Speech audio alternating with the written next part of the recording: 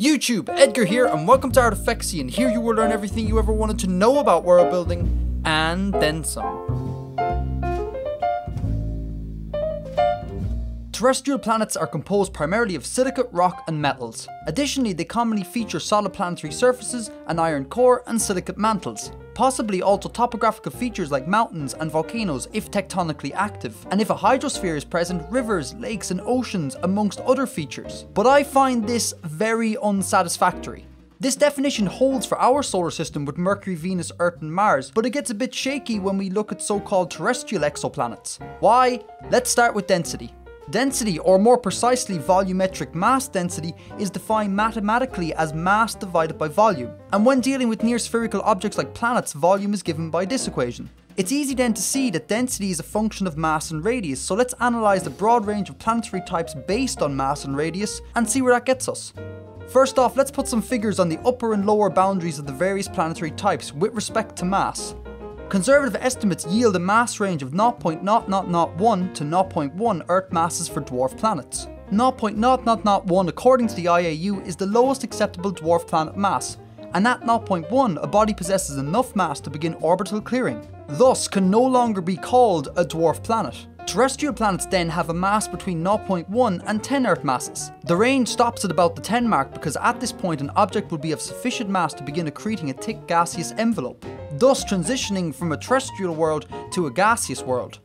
The mass range of gaseous planets is 10 Earth masses to 13 Jupiter masses. At 13 Jupiter masses, gas giants may begin deuterium fusion, so would have to instead be called brown dwarfs. Brown dwarfs can go up to about 75 to 80 Jupiter masses. Objects greater than 80 Jupiter masses will be massive enough to begin hydrogen fusion in their cores, which is the defining characteristic of stars. Okay, so now we have a nice mass range to plug into our density equation. So now let's define by radius. Here's a chart from NASA showing 2,740 Kepler planetary candidates arranged by radius. Earth-sized is anything below 1.25 Earth radii, Super-Earth 1.5 to 2, Neptune size 2 to 6, Jupiter size 6 to 15, and objects larger than Jupiter are defined as being anything greater than 15 Earth radii.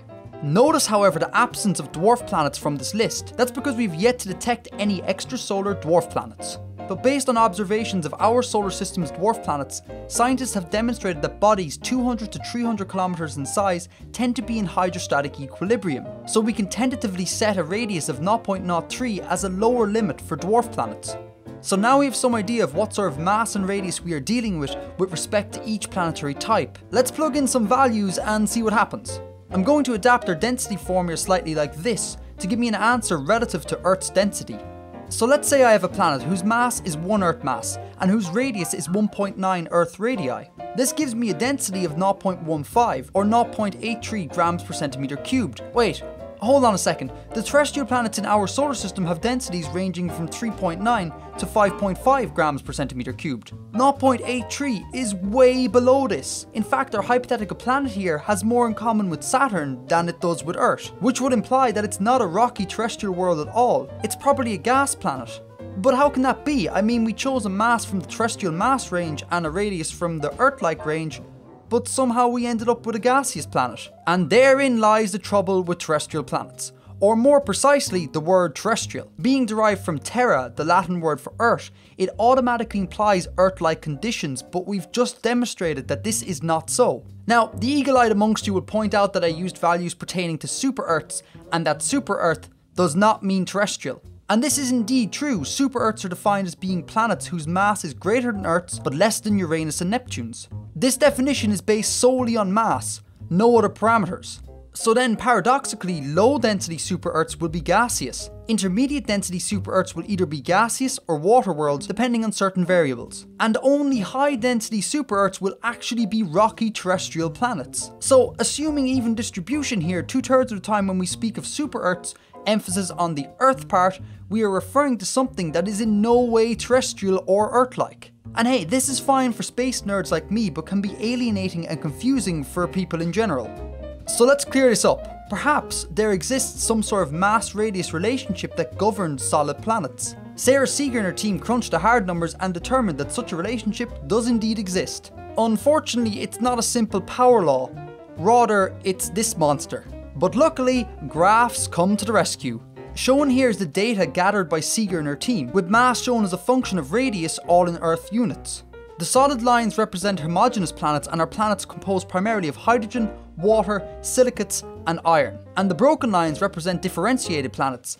From top to bottom we have, by mass, pure hydrogen worlds, hydrogen-helium worlds like Jupiter and Saturn. Here we find pure water worlds whose mass is dominated by water worlds like Ganymede composed of equal parts rock and water worlds dominated by rock. Now, on to terrestrials. Here we have pure silicate worlds, Earth-like worlds dominated by a silicate mantle, terrestrial worlds dominated by a massive iron core like Mercury, and finally, the green line represents pure iron planets.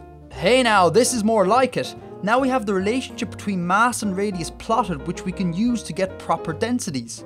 Like take our 1.9 radius planet from before. Now we can say with more certainty that such a planet should have a mass of about 20 Earth masses. And one further number crunch reveals that this world's density will be about 16 grams per centimeter cubed. There can be no doubt about it, this is definitely a terrestrial density.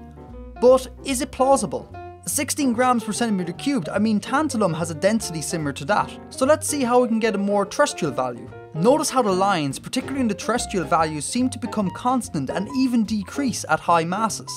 This is due to electron degeneracy, which really begins to take effect at high mass values. So don't expect to find any terrestrial rocky planets say 3 Earth radii in size. Now again, the eagle-eyed will become vocal and say, hold on, the terrestrial band clearly extends above the 3 radius line. And again, the eagle-eyed are perfectly correct in pointing this out, but check out the masses involved. These are not the masses of terrestrial planets, and anyways, scientists have stated that the majority of rocky planets will have a radius no larger than 1.6 Earth radii. So then let's work with that 1.6 value. This sets our mass at about 5 Earth masses, thus our density will be 6.73 grams per centimeter cubed, which, considering the Earth's density is 5.52 grams per centimeter cubed, is finally looking a little more like it.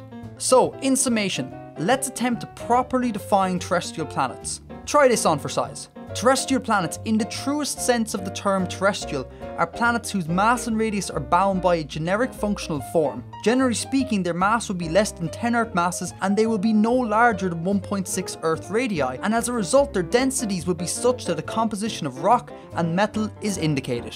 The trouble with terrestrial planets? Solved.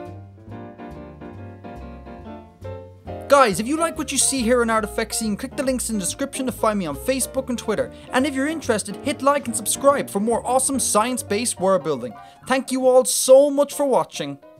Edgar out.